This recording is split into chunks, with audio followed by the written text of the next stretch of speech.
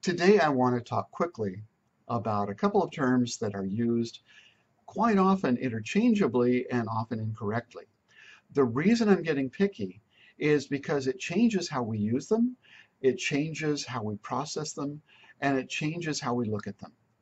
The terms are carbon, graphite, and graphene. Carbon is an element. It is composed of a certain atomic configuration. Now, carbon can be naturally found in nature in three different forms. One of them is diamond with a crystalline structure. Not going to worry about that one. The next one is graphite. Graphite has more of a honeycomb structure, and it comes in layers, and those layers can be very important to us.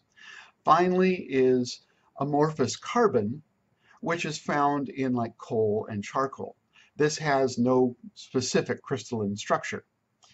Now, carbon, amorphous carbon, you find in things like the activated carbon for a fish tank, where they've typically come from coconut shells that have been processed and burned and processed into this activated carbon. And then there is graphite, which is typically dug out of the ground and comes naturally occurring in these marvelous layers that are so important. The layers are important because of the third term, graphene. Graphene is a one atom thick part of graphite, a one atom thick piece of graphite, if you will, that has special properties, that has very specific properties. It's incredibly strong. It's stronger than diamond in the right direction.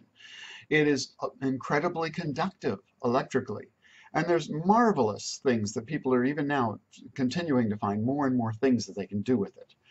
It has been very difficult to make, but Robert Murray Smith has come up with a couple of ways, and one in particular that seems like it's especially easy, even for someone like me in a home or school laboratory. So we're going to be dealing with each of these elements separately, each of these materials separately, I should say. We'll have carbon, and some of it probably like the activated carbon from the charcoals. We will have graphite, and we will have graphene, and we'll be processing them each separately. Now, I don't want to get too picky about graphene. Sometimes people talk about multi-layer graphene. Technically, that might not be able to be called graphene if it has more than one layer. It's good enough. It's fine with me. If you refer to something as that has 2, 3, 4, 5, 10, 100 layers as multi-layer graphene, it's just a slice of graphite, if you will.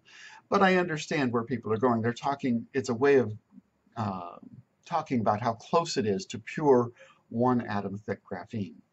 And indeed, I suspect a lot of the materials we will be using and calling graphene will actually be multi-layer graphene, in the sense that we may not purify it all the way down to one atom thick in all cases. So I just wanted to make that clear. We're going to be careful about that as we go on through the experiments, and I thank you for your time.